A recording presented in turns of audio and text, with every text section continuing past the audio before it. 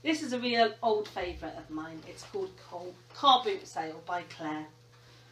I know you'll all hate when you drive through the gate, because it's then they'll all start to look.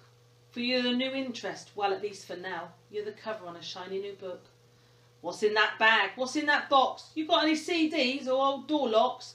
But it's taps that she wants, but can't wait until you've unloaded the car, but will take them at will. How much are these? How much do you think? After all, they're just off my old kitchen sink. A fiver, I say. She looks a bit bothered. There now stands grass where she once would have hovered.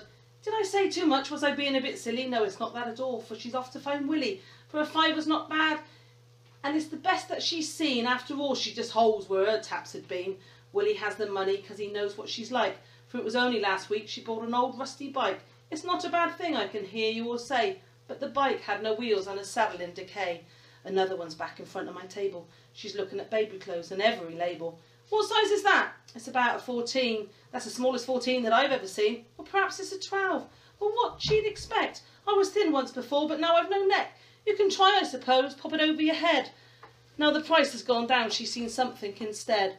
I have some old tools. Are you wanting a look? Is 50p too much for an old paperback book? It's not a bad thing when you see that surprise glistening and shining in front of your eyes.